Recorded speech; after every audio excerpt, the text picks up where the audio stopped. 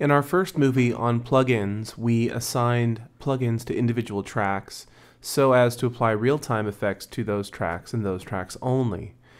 That's good if you want to enhance the sound of a particular track, but what if you want to enhance the sound of a group of tracks in more or less the same way? You could bounce down those group of tracks into a single track and then apply an effect to that track, but that would actually be long and cumbersome and really unnecessary.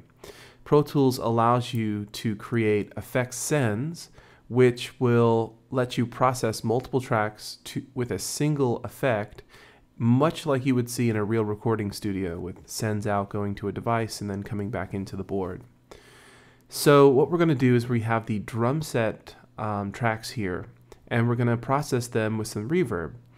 And we'll create a single reverb instance, but we'll use different send amounts to tweak how the reverb will be applied to the entire set.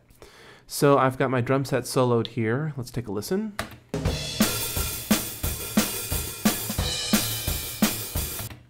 And now I'm going to go through the process of setting up a send.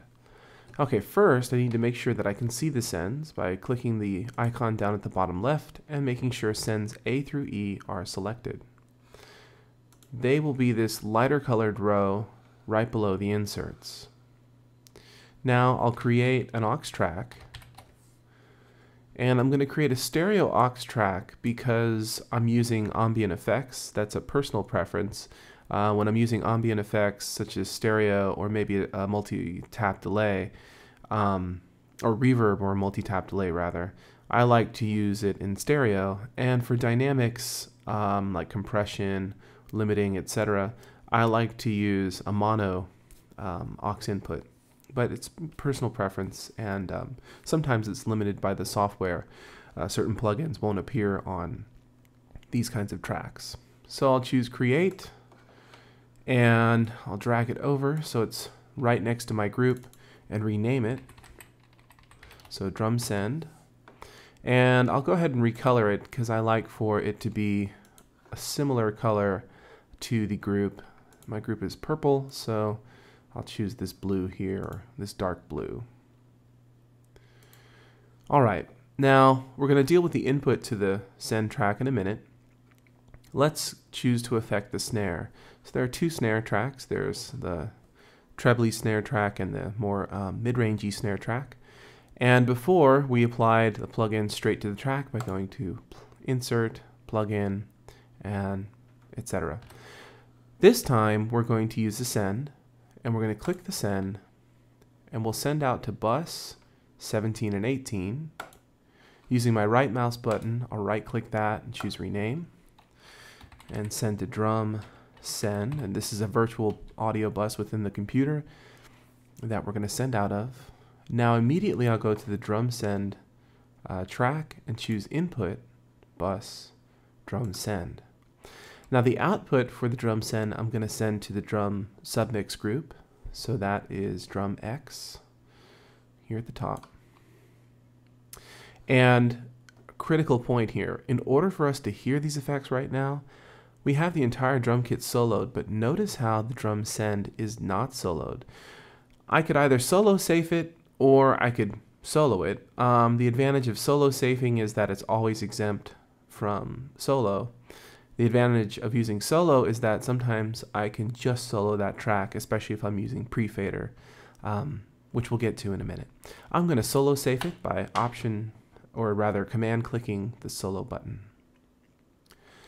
Okay, when we clicked the drum send here, a small interface came up that had a fader and a pan knob.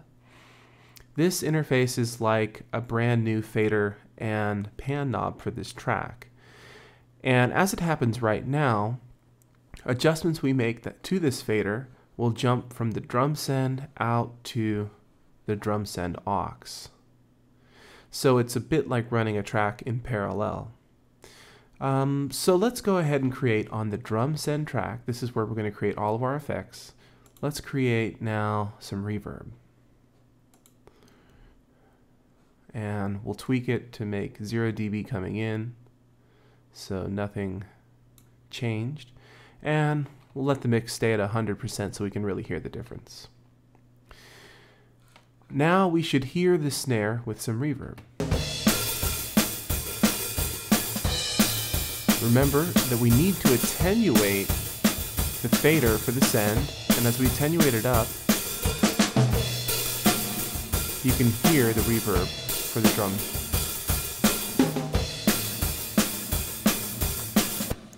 If I command click the up and down arrow, I get this minified version of this send knob and fader. So that's kind of helpful. And then if you click on the small letter A, you can get different sends. Okay, so attenuating or adjusting rather the fader will adjust the amount of drum going into the send track. But what I want you to notice is I'm going to go ahead and pump the snare way up on the send so we can really hear the reverb. As I turn down this track, let's try that again. Let's take it off drums. Now let's do it. I've totally gotten rid of the snare. So this is an example of a track being, or a send rather, being in post fader. That is, the adjustments after the final fader on the track will determine the final level of the send. So no matter what we adjust here on the send, the master fader for the track adjusts the level. If we don't want that to happen, we can do what's called pre-fader. And there's a small button here that says pre. And if we click that, then we are essentially doing a true parallel circuit for this track. That is, we can adjust the affected drum snare, that's the drum snare going into the drum send, by itself, independent of the fader on the track. So watch. So now as I take out the snare top, you'll only hear the reverb.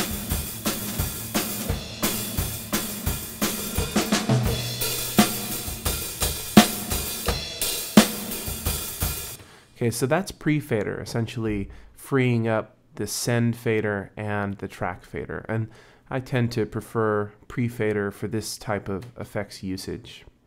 So now, if we want to send different tracks to the send, we'll do the following. Let's say we want to send the toms. Or here, how about the hi-hat? That has a bit better level. So here, we'll choose bus and drum send. Now, we'll click the send to make sure we've got the right fader. It says hi-hat. Notice how the fader's all the way down. So we'll hit play. Now, adjust into.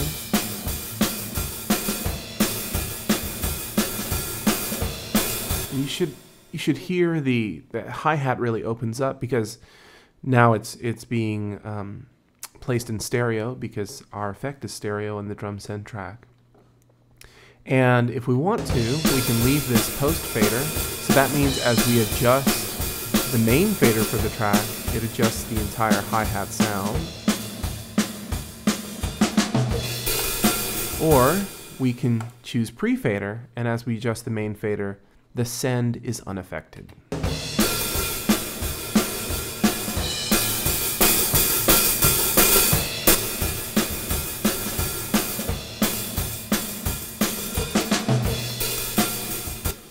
So the process again for creating an aux track to use with sends and effects is to first create an aux track, so either mono or stereo. Next, create an effects send by making sure that the send is enabled, so you can see it. So choose sends A through E or F through J. Then assign a track to a send. So we can choose Tom 3, for instance, and we'll choose to send out to drum send. Make sure that your aux track, that is your effects track, takes the input for the send. So bus is taking in drum send. And I've set the output to the drum submix group. You could really send it wherever you want. Here it's wise because I am dealing with submix stems. Then attenuate the send amount to get the desired result. So here, send out bus drum send. My fader's down, option click it to bring it up. And then I'll play it and listen to it.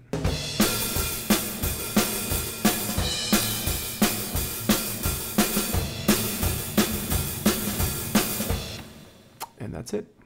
So what we'll be looking at in some future movies is how to automate the effects anywhere, either in a send track or an individual track, so that way we can have great control over our effects.